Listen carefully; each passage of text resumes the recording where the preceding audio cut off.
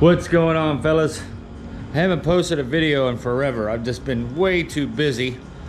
Thought I'd go ahead and do something tonight. What we're looking at here is 10,000 watt oxyhydrogen torch. You can see here the electrolyzer for this bad boy is massive. This is quite the machine here. And I'm going to be using this to melt some metals tonight. I'm doing a little experiment to see if I can make a forge-free heated crucible. I'm going to try and hang this oxyhydrogen torch on a stand and just have it aimed down into a crucible, kind of like a crucible preheater. I might add some propane to it and all that stuff. And I'm also just kind of checking out this camera tonight. I've never used my GoPro on 4K before. So I'm gonna fire this electrolyzer up and let you guys see this thing running. And then I'll light the torch and we'll take a look at the flame.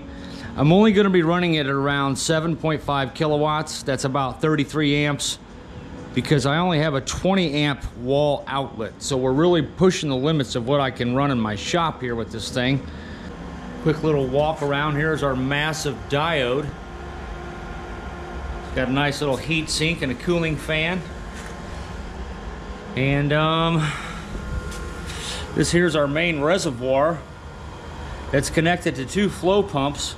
And those flow pumps mitigate something called polarization, wherein bubbles accumulate on the plate so badly that it diminishes the active surface area available for the electrolysis process. And these pumps cause a high enough flow through the cell that those bubbles are knocked away immediately. And you can even see the increase in amperage on the amp meter. But that's what that little thing right there is, just a little amp meter. It's a shunt type. This just runs all that stuff. And we have an air compressor as well that I often hook up to the bubbler, because sometimes adding air to the HHO is a little bit better than just straight oxyhydrogen gas. But yeah, let's fire this thing up and take a look at it in 4K and see what we got going on here. Okay, here's our meter. Now this right here is for the fan. It has a fan speed controller.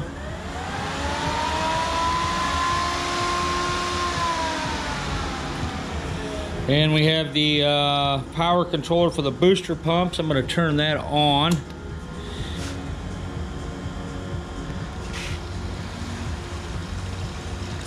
And you can see this allows us to adjust the flow rate, because not all flow rates are a good setting. You want to have that control to be able to adjust this. If you get it flowing too high, sometimes they'll start drawing too much amperage, or it can cause other issues when it starts to foam up really bad. So this rotometer is inaccurate, so don't beat me up in the comments. I know, we just want to look at something moving. I was supposed to shut up and fire this thing up, so here we go. I'm just going to turn it on high. There's no sense in jacking around. Turn the key on. Topping out at about 35 amps there when it first starts, but polarization takes over and you start getting bubbles on the plates, and that reduces the surface area. Now I'm going to turn the booster pump up so you guys can get a visual of what those have to offer. Okay, that's with the pumps on full blast. And you can see it cranks up the amperage substantially.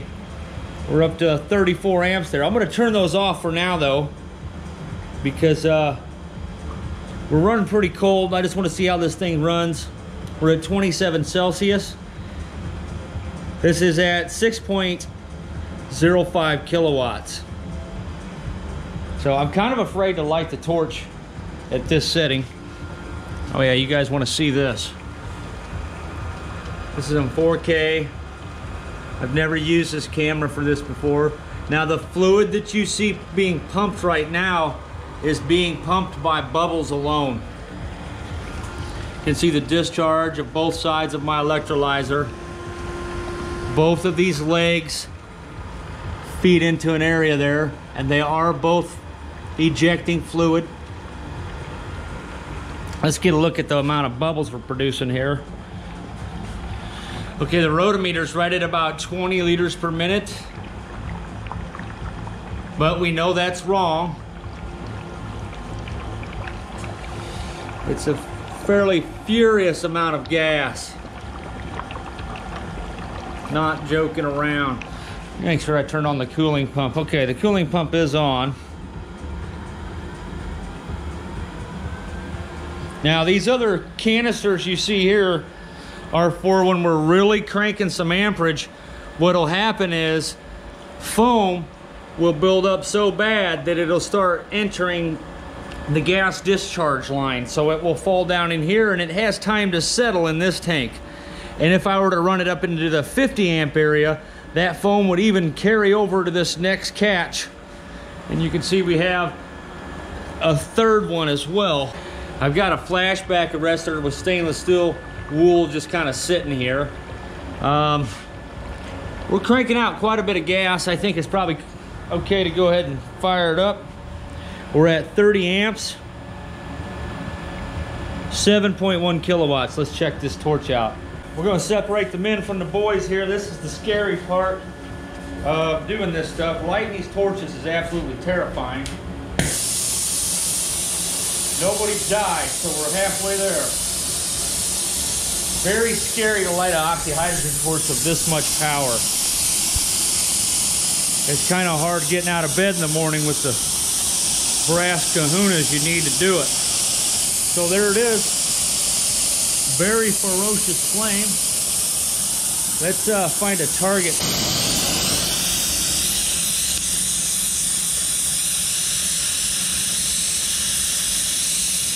It's just vitrifying it almost instantly.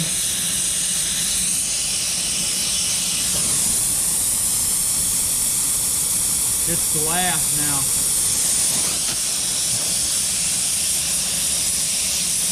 I'm not looking at this through the glasses. I have the camera in the way.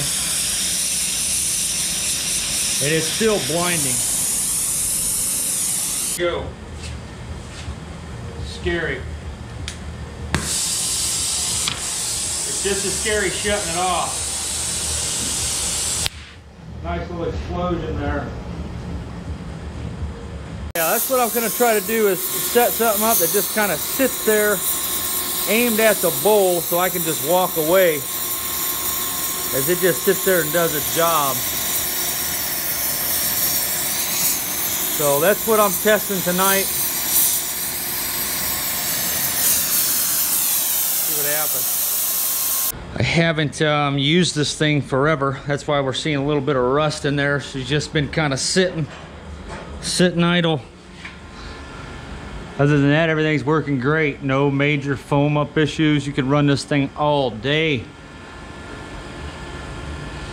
That's a little warm. No leaks. Happy about that. These copper bus bar strips are working out fantastic. Typically on a cell this size, if you would just have a terminal hooked up like this, you would get some tremendous localized heating. There was a very even heat distribution all down the sides of these tabs. I've done that to both of these. That's what that jumper wire is all about. We don't want to rely on this stainless steel to carry electricity into the center of itself. So we have this jumper wire going from copper conductor over to this copper conductor. Ooh, that baby's got a little heat. Because even in this small distance right here, the resistance is quite high at high currents. So we're going to be seeing a lot of this thing here coming up.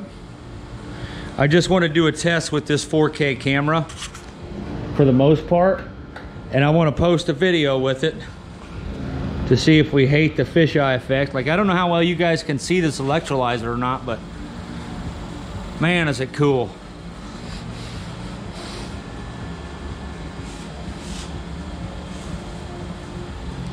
So, right on. Thanks a million, Muhammad. This thing is a beast.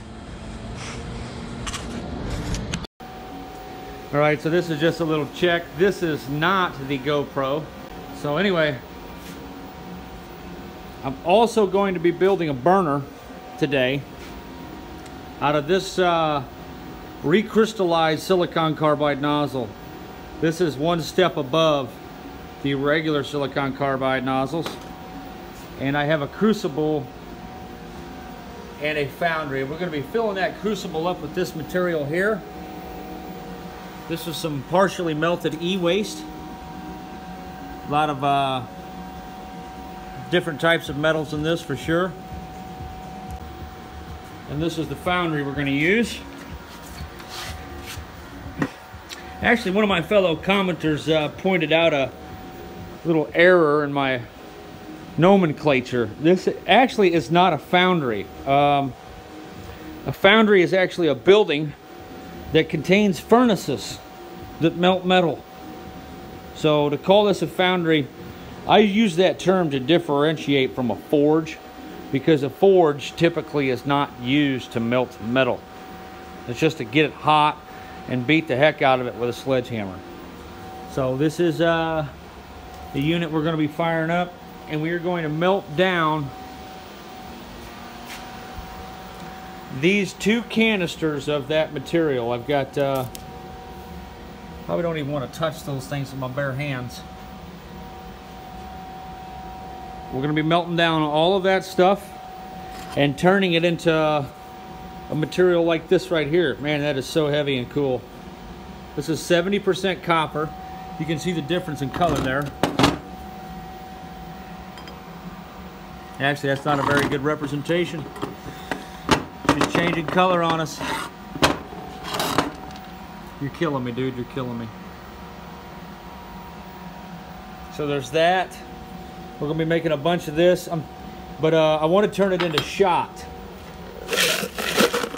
material, no bigger than this stuff here. And that's because we're going to be putting it inside of this bad boy right here. I'm just about to throw this thing together here. I've got all the parts now. The Cyclone finally showed up, which, by the way, looked a lot smaller in the picture.